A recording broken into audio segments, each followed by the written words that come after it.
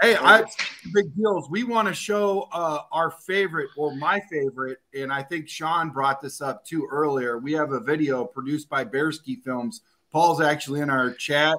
We want to show you the 06 Bears versus Arizona. Good game. Oh, yeah, that was a good game. Yeah. Yeah.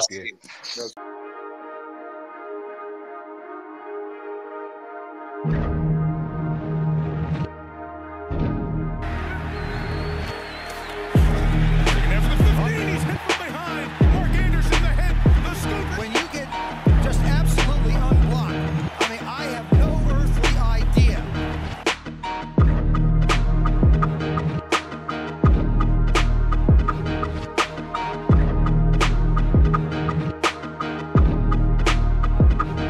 And into the line, did the ball come out? It did! And it's scooped up by the Bears! Charles Tillman!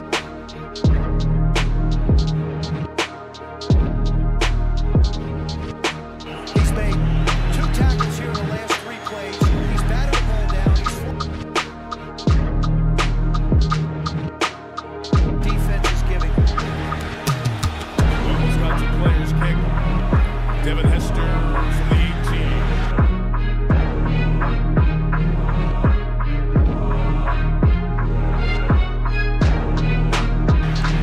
Running box, Devin Hester into the open field. And Hester picks up another block.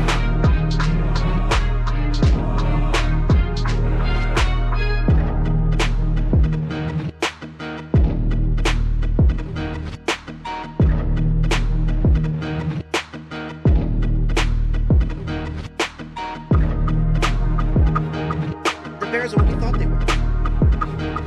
They're what we thought they were. The Bears are who we thought they were. And that's why we took the damn field.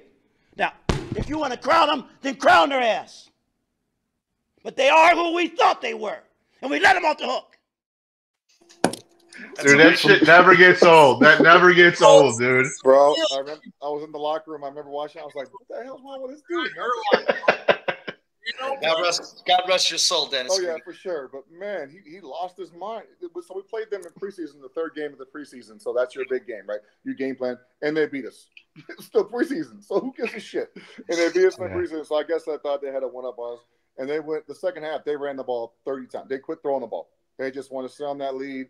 And we, I don't know who's calling the plays for him, but we took advantage of it. Mark Anderson gets caused fumble. Mike B picks it up. And then Mike calls one, and Peanuts Johnny on the spot like always. And then Devin does what he does. It was, and then the Rutgers missed that field goal too, 38 yards at the end of the game. He had to miss the field goal in like 40 kicks, and he misses that one. So, dude, I remember exactly where I was for that game. I was working at the firehouse, and we were praying that we didn't get a call that night because that game was so good. After the first half, you probably didn't think so. Turn the shit off. Yeah, it was a rough start, man. Really rough start.